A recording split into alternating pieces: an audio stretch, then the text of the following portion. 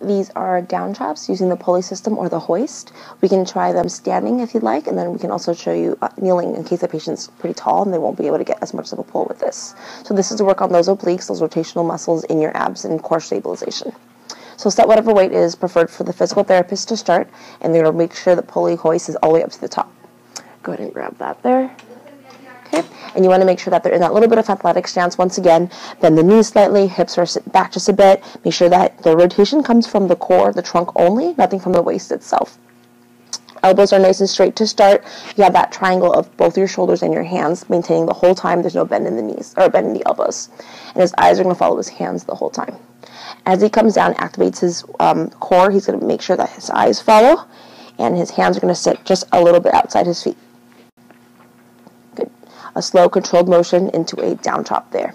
And you can go ahead and repeat this exercise for 1 set of 10, 2 sets of 10 if you'd like. Another alternative is we can do a TheraBand instead in case the hoist is being used. So this is the standing version. You can go ahead and kneel for the next way, just in case, again, he's a little bit taller, so you can kneel on both legs if you'd like to, or just for a little bit more stability, bring the leg that's closest to the pulley hoist up. That way he's pulling away from that. So once again, shoulders are nice and straight, elbows are locked out, but those hands are going to finish just outside that left foot. Good. Rotating just along the trunk, nothing along the waist. Perfect. And so that's a down chop with the hoist.